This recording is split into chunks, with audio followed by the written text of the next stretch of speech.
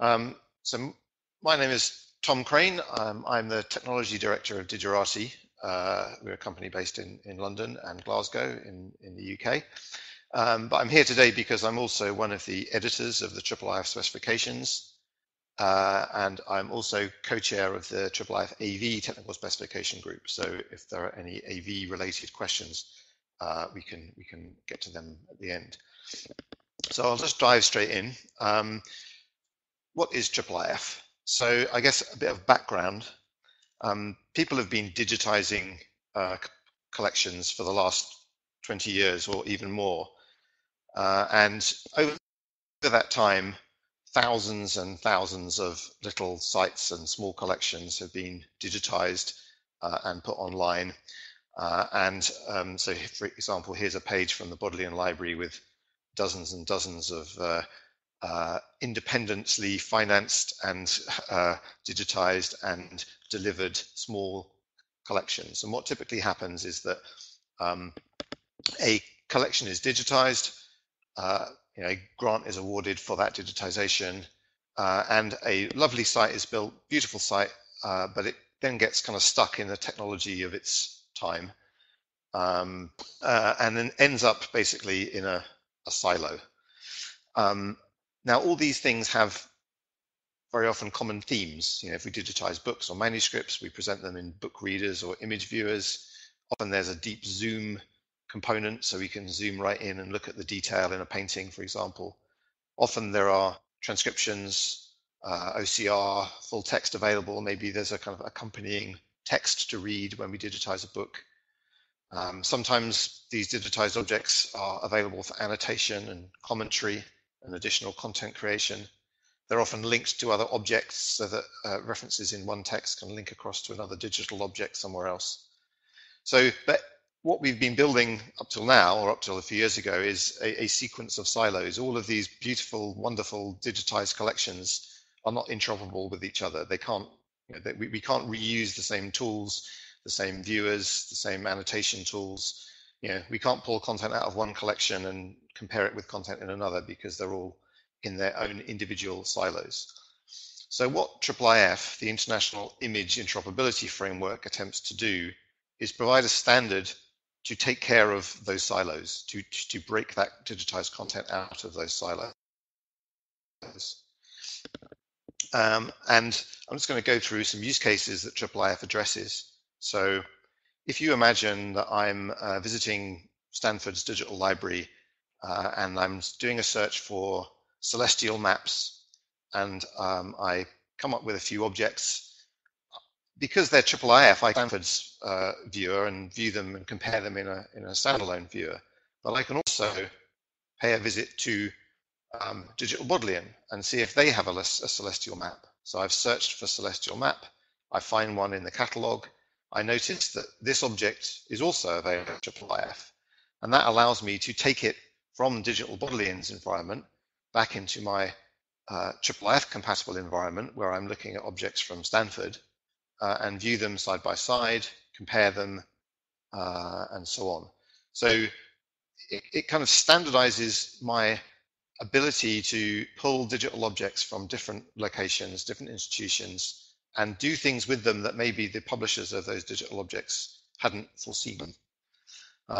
So object comparison is one use case.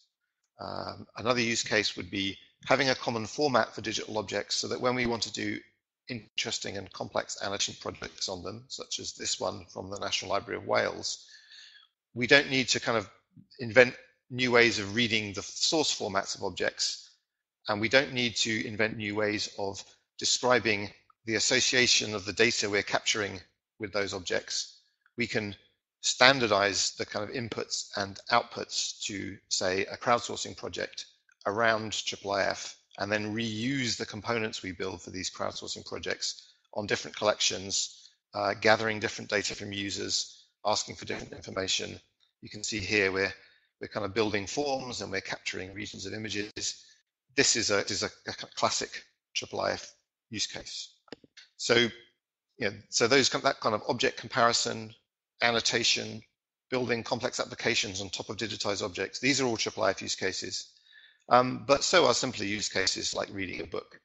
So here is one of the first IIIF viewers. This is the universal viewer demonstrating some content from the Wellcome Library. This is available as IIIF, and it allows us to construct those kinds of familiar book reading experiences, and also a standardized way of searching. So this object not only has its images available, but has its full text available, and I can search that full text because the server at Wellcome implements the IIIF search API.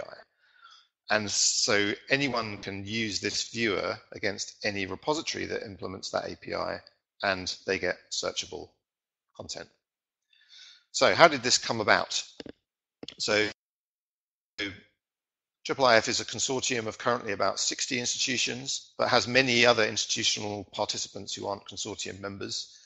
Most European national libraries, and in the UK, the British Library, National Library of Wales, and the National Library of Scotland are all consortium members.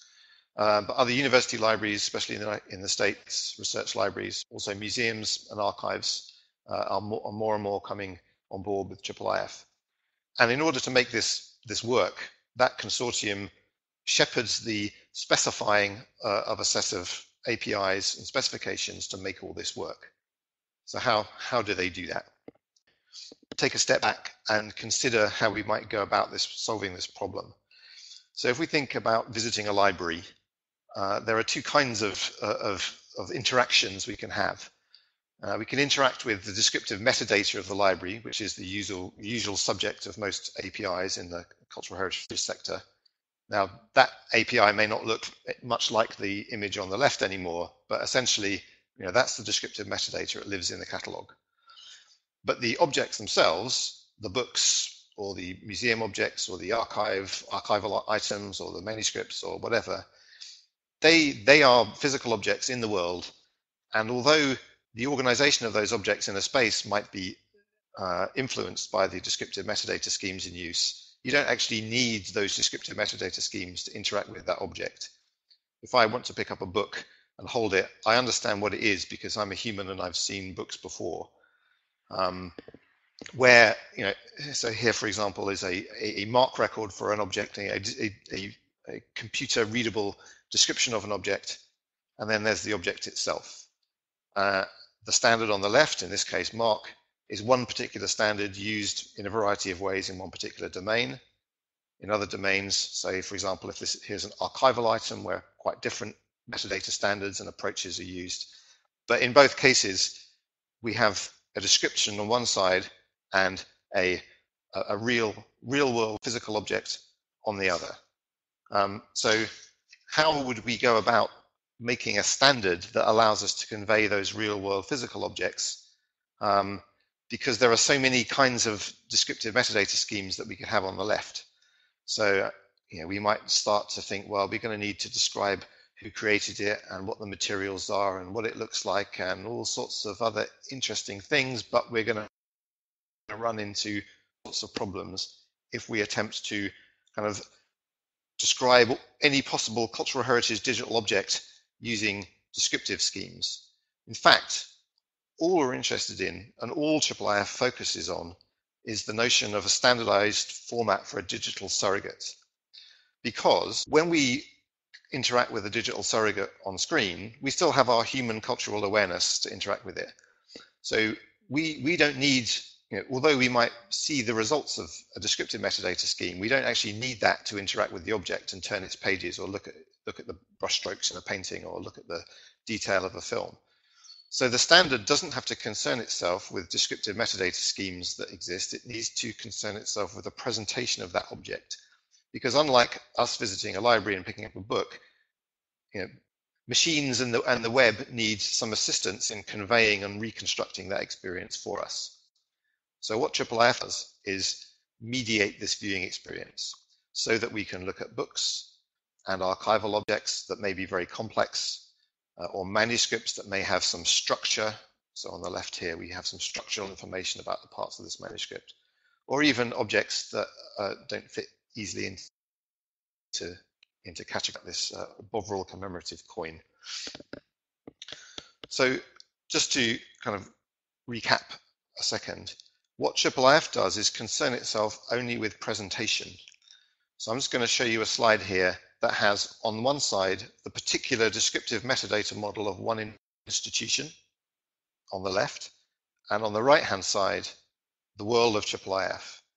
And what's happening on the left is the metadata about this object, about this thing, and what IIIF concerns itself with on the other side of this wall is the content of the object and content that has been applied to the object. So the content of the object is things like images, text, binary content, audio, video, images, and text.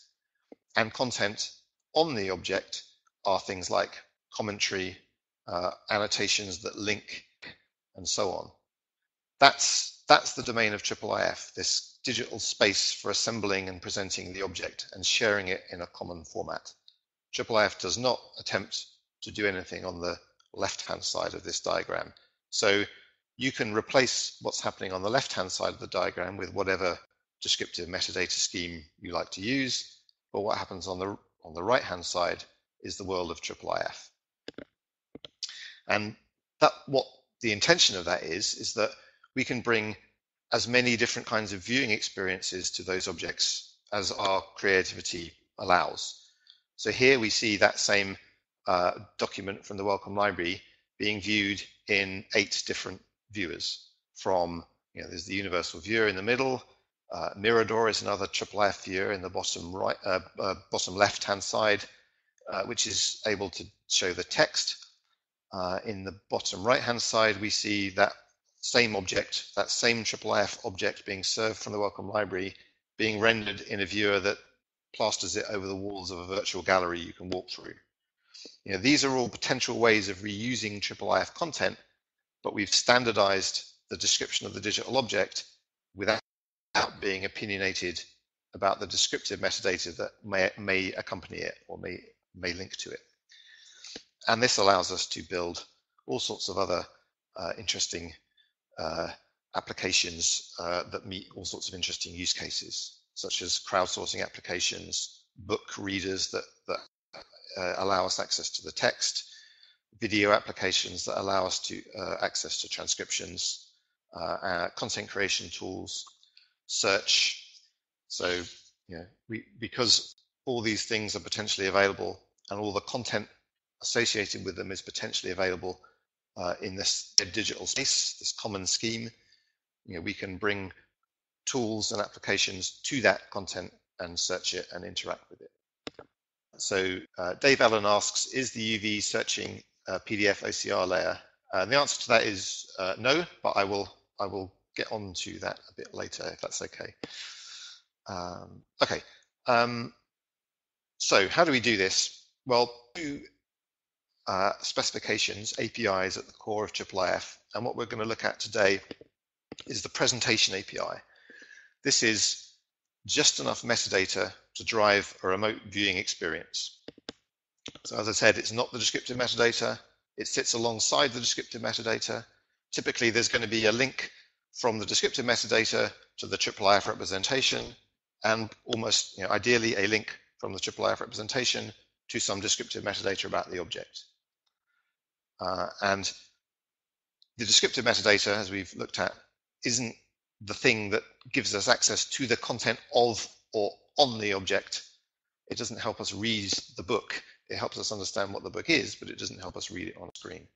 So what IIIF does, accompanying descriptive schemes, is provide a model for describing digital representations of objects, but crucially, a format. IIIF is playable. I go to the Wellcome Library or the British Library, I fetch a IIIF resource. It's a playable resource. If I load that into a viewer or an annotation tool or some other piece of software, it understands that and can render it. And then this third point, the IIIF model describes or defines a shared abstract space and time for the content to be assembled. Now that's a bit of a mysterious statement, so I'm going to dive into that a bit more and hopefully will explain some of how text is searched in that space. So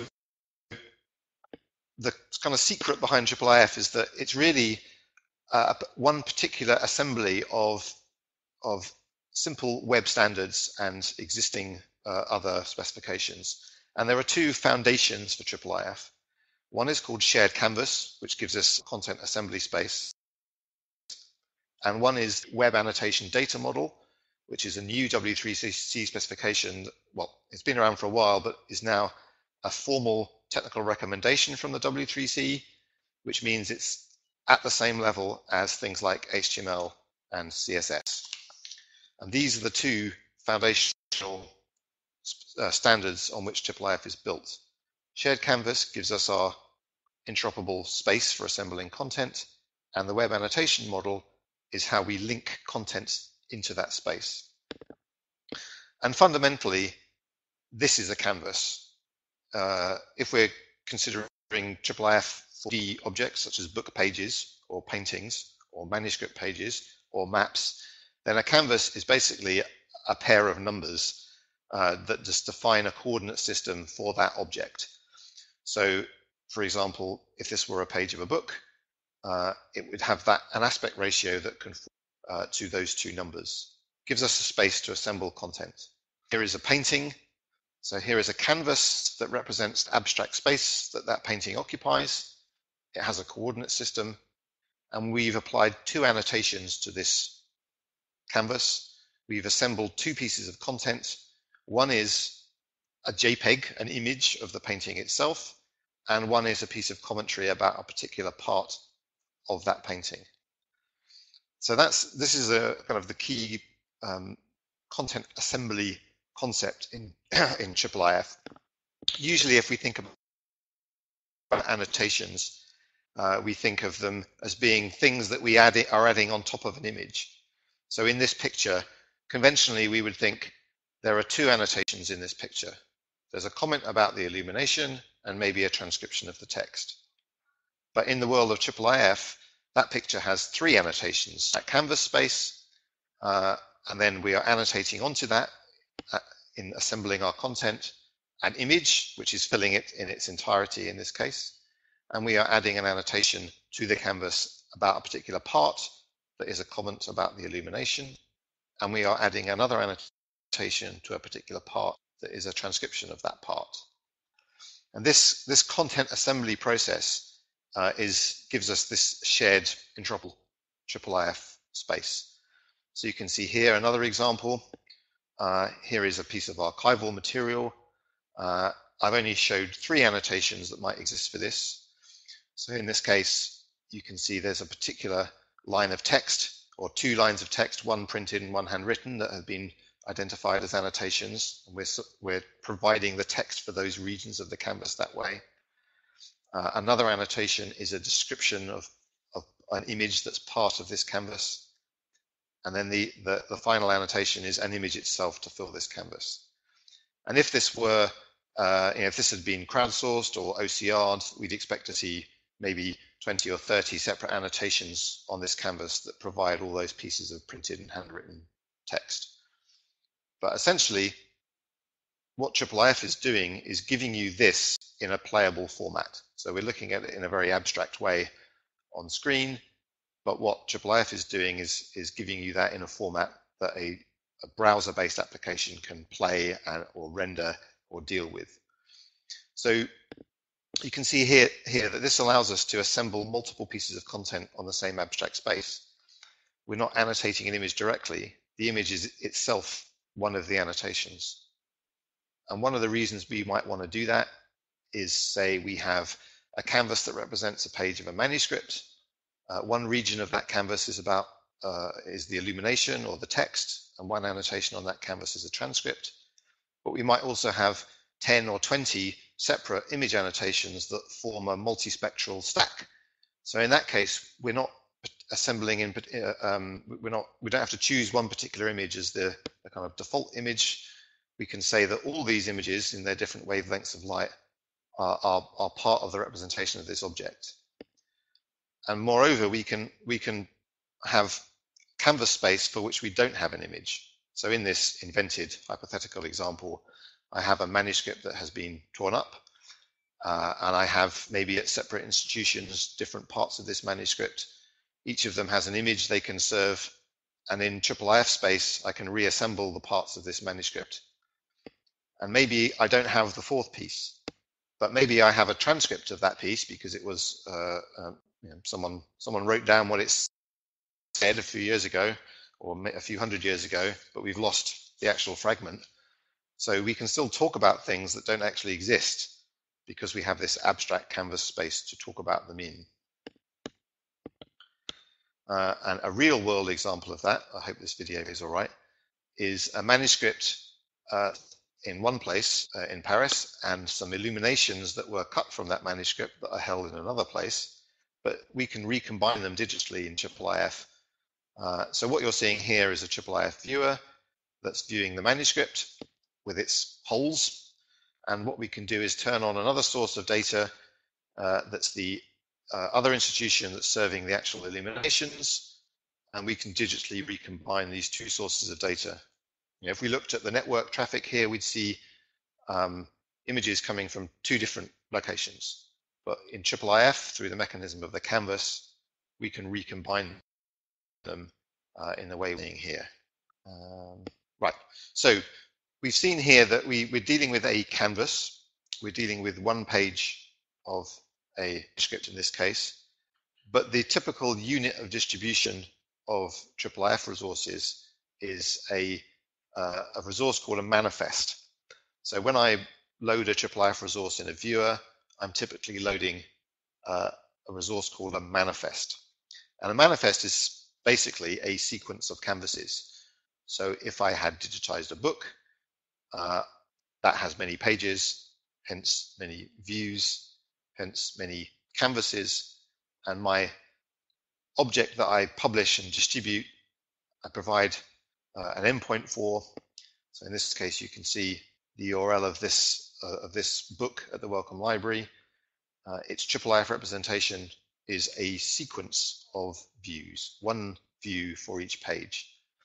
And a viewer, such as the universal viewer, would load this manifest from that address and render the sequence, in this case, rendering it as a book.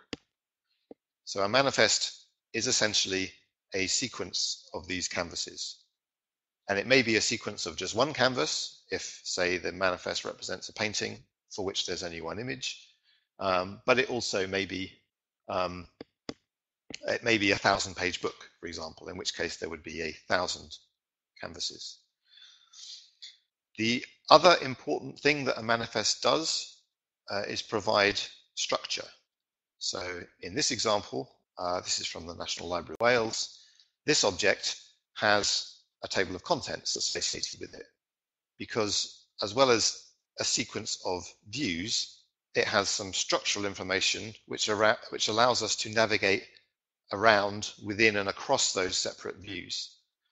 So, if you digitized a book, you could you capture the structural information, its table of contents, for example. You can turn that into IIIF resources called ranges, which allow us in a viewer to reproduce structural navigation around the work. In the example we've just seen, that structure is typically a few pages per structural unit, per range, because they're book chapters, but that also applies, say, to newspaper articles. So again, this is National Library of Wales. This article, this particular part of a column of one page of newsprint, is a IIIF range within a manifest. So a range can apply across views or within views, for example, to pull out a particular column of newsprint or a particular article. And it can also be both. So, for example, you could have a range that described a newspaper article that began on one page, continued for 3 columns on the second page, and finished in the 4th column of the 3rd page. You could describe all those parts, all those fragments as one range, and you could associate the text of that range with the IIIF resource. And that's exactly what's driving this UI you're seeing here. So again, these are use cases that are familiar from existing projects and user experiences we're familiar with for collections. But what IIIF does is provide a common format for doing them in. So just to summarize that section briefly, the IIIF manifest is the unit of distribution. That's typically, if I email you to a IIIF object, I'm typically emailing you a manifest URL. And that manifest would contain a sequence of canvases, and the canvas is for content assembly. So when you're interacting with a IIIF resource, when you're viewing and zooming into it, or you're annotating it, a viewer is rendering a canvas to you. So by publishing canvases, if you're Wellcome Library or the British Library, you're publishing tens or actually hundreds of millions of canvases for your IIIF content, and you're publishing coordinate systems to the web for you and others to make statements about that object. So just to recap on this piece, you can see here the canvas, 2 annotations. One provides the image content that a viewer would display. One provides an annotation that maybe a more sophisticated viewer or annotation environment would display. And just to reinforce the point about shared space, here is an annotation use case. So here I've got a painting from the Wellcome Library, and I'm going to create a new fragment of IIIF space. I'm going to create an annotation on this resource right here in my annotation tool. Now, this isn't part of a crowdsourcing project. I'm just doing this as a demonstration. But what I end up with is a piece of, a fragment of the IIIF universe. And in this case, it's a piece of JSON data. So the exact details don't matter too much. But that fragment of code, that fragment of JSON data we see on the screen, is a newly created part of the IIIF universe that's linking my comment to a region of this painting. So I haven't saved it anywhere yet. It just exists on my clipboard right now. I could publish that to some central store, or I could submit it as part of a crowdsourcing project. But all I'm going to do for now is just take it somewhere else and paste it. And there's enough information in that little chunk of data to fetch the manifest that the canvas belongs to, find the canvas, draw the box, and show the text. This is a really simple example, but it just demonstrates that the fact that any institution that's publishing IIIF content, their content is available for this kind of reuse, recombination, sharing, citation, and so on. So here I've just created a little fragment. I created an annotation on that particular region, and I provided some text. As a human, I did that using a tool, but typically can do that at great scale when they OCR or transcribe the contents of digitized objects. So in this example, we can see that there are a number of annotations available on this canvas, and each of those rectangular blocks is an annotation that's providing the text description of that line. And in this case, the source of that content is a machine-driven process. It's OCR. And if I take away one of the annotations from this canvas, the image, I still have those textual annotations. That is just one part of that canvas. Another example of machines assisting us in creation of annotations is this example. So this is a project called the Indigenous Digital Archive. And in this project, natural language processing is being used to get annotations that tag people and dates and places and concepts in the text. And the purpose of this is to generate navigation around these works, and also to generate a vocabulary that human crowdsourcing volunteers can use to apply to parts of the archive that aren't quite so amenable to OCR. These are all annotations, but they can be created by humans or by machines. And just to get back to the search, so we saw that search being conducted earlier. What's going on behind the scenes in that search is that the text that's been captured during the OCR process is sitting in a search server. The client is submitting a query to the server. The viewer is submitting a query to the server. The server is doing a full text search in the same way that you might search any text content on the server. But it's being given the results back as a list of annotations. In this case, they're highlighting annotations that just allow the viewer to draw some highlight boxes around the occurrences of that term on the page.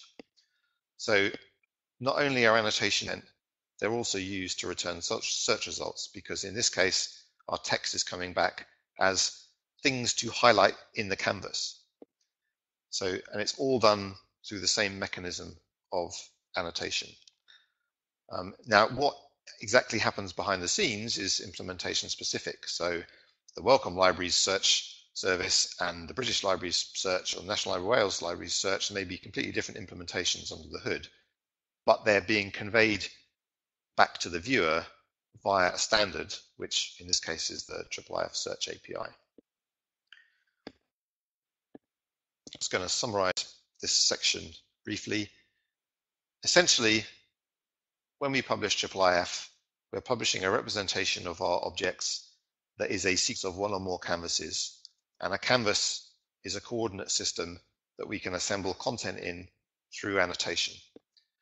And that assemblage is then published in a format that viewers, annotation tools, screen readers even, and other clients can understand and play.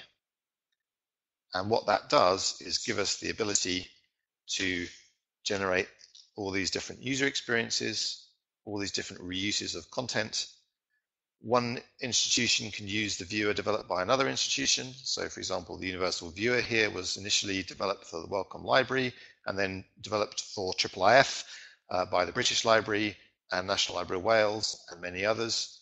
Many institutions use it. Mirador, that's also on this page, is used by dozens and dozens of institutions as well. And people can collaborate and cooperate on developing new tools and new user experiences, and then they're available for reuse on that content. And similarly, crowdsourcing projects such as the National Library of Wales crowdsourcing project that we took a brief look at earlier can now benefit from the fact that the source material, if it's available as IIIF, doesn't need to be converted or uploaded to a crowdsourcing platform. It can just be registered and consumed directly. And the outputs of that effort can be saved as further annotations, additional content assembled in that space. So I'm just going to pause at that stage because that was the kind of first part. I'm just going to look at the questions in the chat. So Isabel asks, if we wanted to adopt IIIF, what happens with our current digital object management system?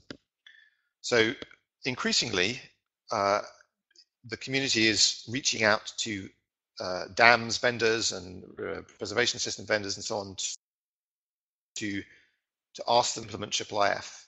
And a number already are doing that. That's one approach.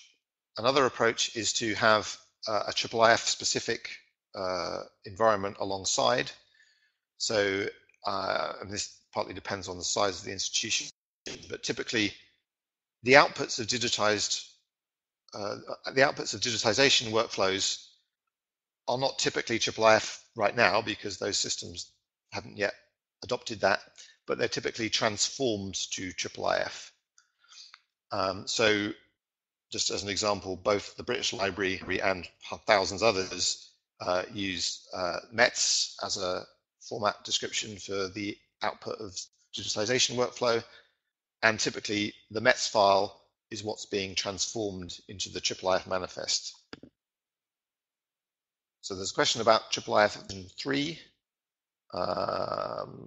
Do we need another server with a different image version to be managed by IIIF 3?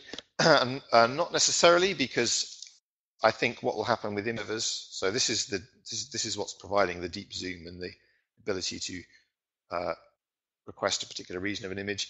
I think image servers will port to version 2 and version 3 alongside. That seems like a reasonable thing to do. So there's a good question here. Given the amount of digitized content that is currently siloed in repositories, digital humanities projects, etc., is there a roadmap or list of requirements that you could reference to help custodians prepare for the transition to IIIF? That's That's a really good suggestion. As far as I know, and I may be wrong here, I mean, there are lots of training resources for IIIF and lots of implementation examples. There is a list called IIIF Awesome, which if you Google that, you will find a list of software implementations. But as far as I know, there isn't a kind of roadmap checklist for, I have digital objects in a silo, what's my best strategy for getting them into IIIF? I mean, that may be very collection specific, but that would be, yeah, I'll take that on board and see if anyone has got that. So the BL Technology Training Room, I think that's the correct source. Says, can you say something more about IIIF manifests and why we have different flavors? I'm assuming this question refers to there's two different versions kind of out there in the wild of IIIF. There's the current version, presentation 2, which has widespread adoption, and there is the beta version for the next version of IIIF called presentation 3, which I can actually introduce in a second, because that new version is what allows IIIF to deal with AV material as well. Are there any stats on the performance of IIIF APIs? I might have to come back to that one at the end. I'm just going to, that's a good point to just introduce what presentation 3 is. So, yes, so far we've been looking at images, but the new version of IIIF that the British Library especially are doing lots of work in, it supports time-based media as well. And really the motivation is for this, can we do all that we've just seen for time-based media with the same mechanisms, the same annotation mechanisms, and the same interoperability, and the same kind of searching and additional information? Well, at the moment, just to recap, we assemble our content onto a two-dimensional canvas, and that might be images and text. But the world of AV has an avalanche of use cases, and some of these in the British Library. If we want to model things like the White Album or the British Library's Sound Archive, or many other sources of AV content, such as Lou Reed's tapes, or field recordings, or albums, we have a lot of work to do. And similarly for movies. So here's a use case from the BFI, a reconstruction of the film Napoleon, which has multiple projections, multiple sources of film, multiple sources of sound. Can we do on our canvas for time-based media what we've just seen happen for two-dimensional and text-based content? Well, in one sense, we can already do this because we can apply a piece of film to our canvas. We can say that this film is a part of content of this canvas as well, but we can't say it occupies a particular time segment of that canvas because this canvas just has time. So the simple answer to this, and the simple answer is a good answer, is to add the time dimension to the canvas so that as well as a width and a height, a canvas can also have a duration. And for audio only materials, a canvas can have just a duration, so have no width and height. So if it's for example, a radio broadcast, the canvas has just a duration. It's just an extent of time into which content is assembled. So more to presentation 3 than that, but essentially that's the biggest difference at the heart of it. And then there's a whole load of use cases that spin off out of the fact that now canvases can have a time dimension. What we want to do is make the kind of commonest use case, the kind of 99% use case where you have one time-based, one piece of AV material annotating one canvas. That's just as easy, but we need all the other complex stuff to accommodate the various use cases that we see out there in the wild. Just to reinforce the fact we can now assemble content in space and time. Now I'm going to try something now that requires audio, so we will see what. So this example is a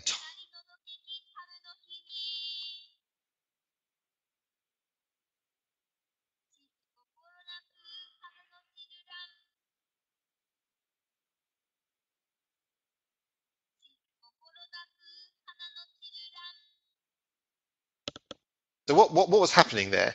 Well, this viewer, well, it's not really a viewer, it's a player, is playing, in this case, a time-only canvas, a canvas with one time dimension only and no spatial dimensions.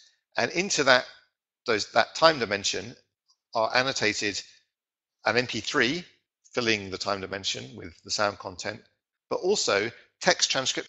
And I'm hoping this one will demonstrate what's happening here. So you don't really need to see the details of this, but we can see here that this annotations include an MP3 that annotates the whole canvas.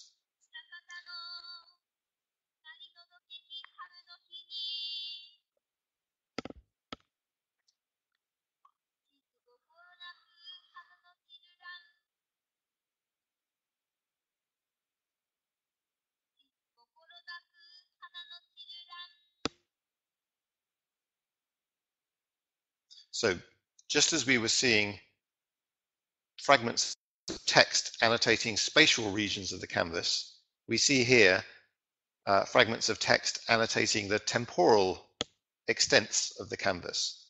But the mechanism is identical. It's just the targets are time fragments rather than spatial fragments. We can have both. So in this example, we have a canvas and we have two pieces of video annotated onto it at the moment. And they're targeting both different spatial regions and temporal regions. And we've just flipped over to a point where one of the pieces of video stops and another one continues. That's annotating both a different spatial and temporal region. And just a kind of more real world example of this, here we see an example that has both text, audio, video, and images annotated into different time and spatial regions of the same canvas.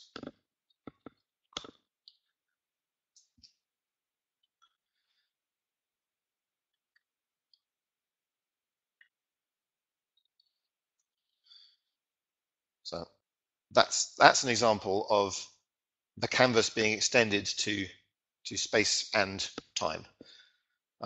Now, in the same way that we saw structure being applied to newspaper articles or book chapters, we can apply exactly the same mechanism to structure that targets time extents rather than spatial extents. So here is an archival object from the British Library. It represents 2 hours of broadcast Radio 4.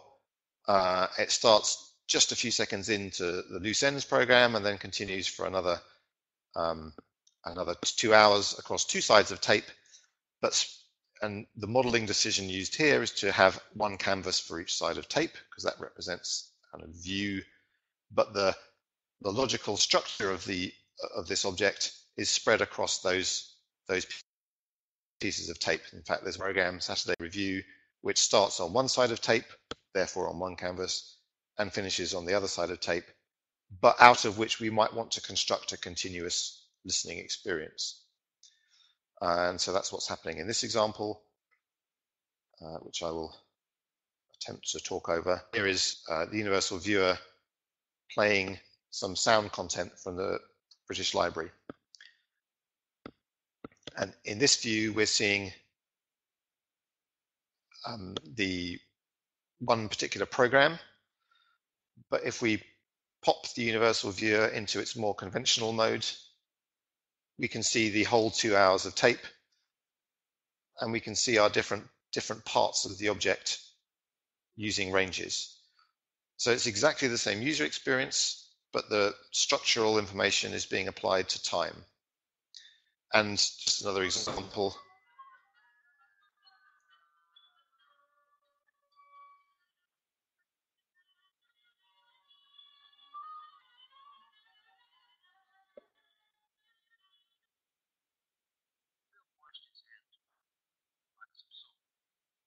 Again, we're seeing ranges being used to apply to different regions. And now we're seeing exactly the same content in another viewer. And this one also is displaying textual annotations because there is transcription annotation available to it. And we can take that one step further. Here is an example of German parliamentary debates. And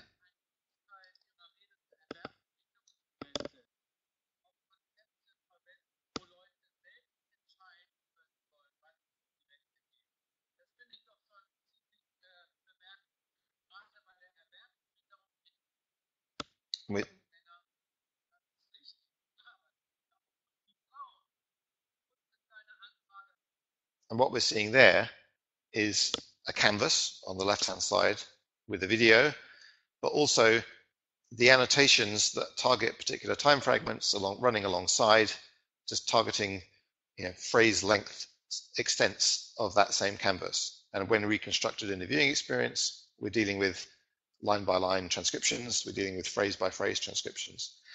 This is really fundamentally exactly the same kind of idea as providing the text transcriptions of a book. So here I have a book, and I'm able to pull out those IIIF annotations and display the text alongside, and I can do that for any book.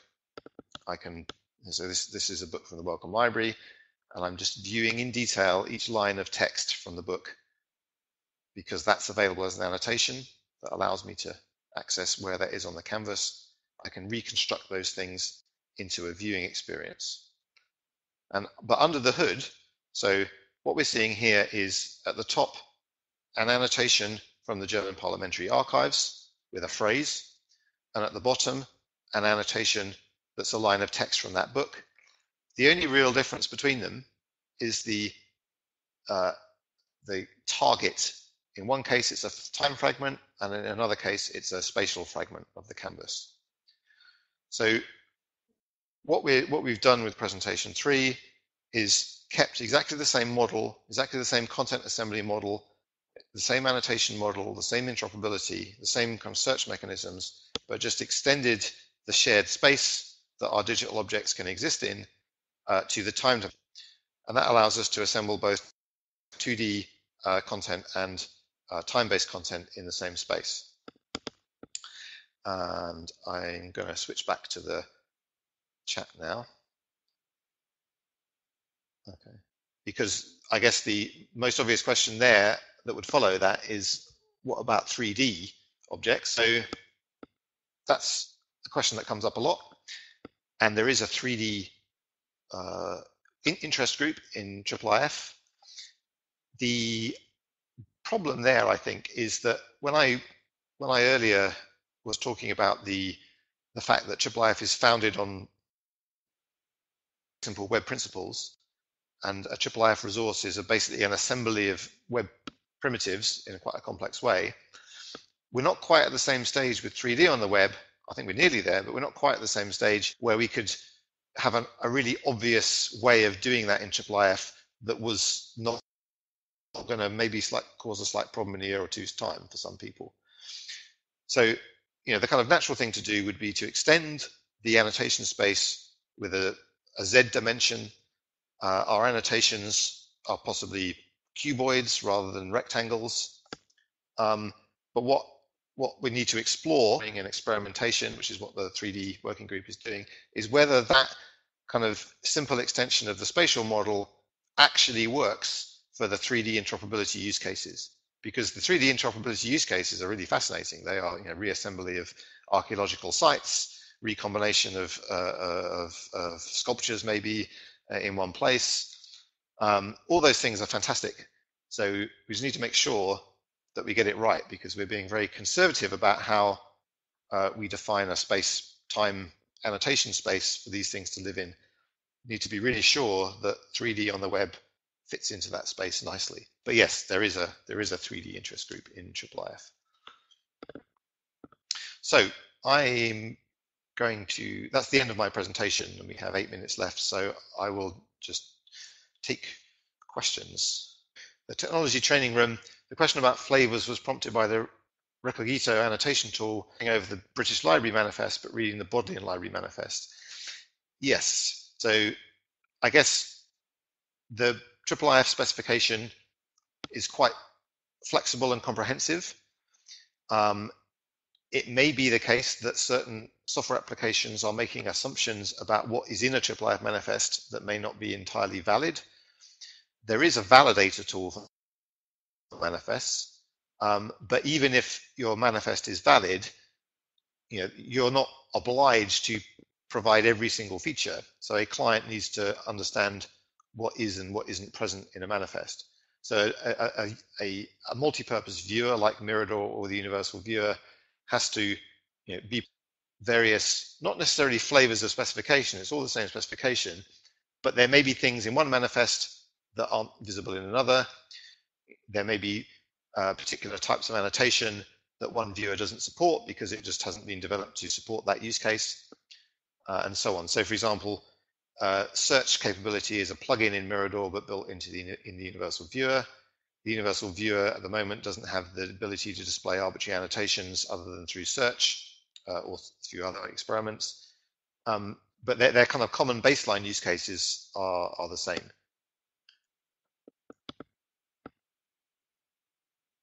Yeah, but in that case, it sounds like, so for the Recogito tool to be tripping over the British Library manifest, so either that manifest is invalid or the tool is expecting something in that manifest that is actually not required, but is maybe required by the Recogito tool. So, is it possible to combine different data types, multispectral captures, layered analytical data, microscopic images? Yes, absolutely. So the annotation space could be as complex as you like. So for example, we think about our multispectral use case we were looking at in the slide earlier, you could have a set of choices of multispectral layers as one annotation. So you can turn those layers on and off. You might have an annotation on one particular point on the canvas that links to a data set that may be a pigment analysis of that particular point on the canvas. You may have some commentary about that data set. You may have a description of a region of the canvas that point appears in. You can simply add all this stuff in, and I guess that's where some of the complexity of IIIF comes in. It may be the case that if you open that thing in the universal viewer, it wouldn't see any of that because it's not looking for it. But in a more tailored tool, you might see more of that additional content. But a project can use that kind of content for bespoke applications, because what the specification is doing is providing a standard linking mechanism no matter what's on either end of those links. So can you say a bit about using IIIF for content enrichment? Oh, sorry, I've missed one. What is the version 3 release schedule and how stable final is the current beta? So the intention is to release version 3 of the presentation API, which is currently release candidate 2 of beta, to release that by the time of the next IIIF conference, which is in Göttingen in June. But the current beta is extremely stable, I would say. It's, certainly the British Library are implementing against it and others are implementing against it. There are some minor details, some very, very minor details still to be ironed out. But I would, at this point, that specification is stable. There may be a couple of very small details you might need to change, but fundamentally that's a release candidate spec. Can you say a bit about content enrichment? So this is something that Digirati have been doing, especially on the Indigenous Digital Archive project, where the fact that our source material is available in this standard and the outputs of any additional processing we might do are also a standard, W3C web annotation data model. We've built a kind of text pipeline that begins with OCR and handwriting recognition, runs through natural language processing to apply named entity recognition to the text, and ends with the enriched material published as enhanced manifests that contain search services, links to transcriptions as annotations, links to tagging, annotation lists for entity tags, and so on. So I think this is a really exciting possibility, because it means that you can standardize the way in which you enrich content. And enrichment is both humans and machines, because enrichment could come through human crowdsourcing or through computational processes. But the way of assembling the outputs of enrichment, IIIF plus annotations gives us a standard way of doing that. can you say something about the server infrastructure needed for IIIF? So I guess there are two parts to that question. So focusing on today is the presentation API. And essentially, it kind of depends on where you're coming from. If you're a library that has a complex digitization workflow, your server infrastructure for serving the presentation API is likely to be a transformation step from formats like METs. But alongside that version, alongside that API, there is the image API, which provides those deep zoom features for images. And for that, you need specialist software called an image server. IIIF is not dependent on having an image server. You can have static images too. But that half of the infrastructure requires image servers, of which there are half a dozen or more open source implementations in various languages. Thank you very much for listening, and I hope you could see all that.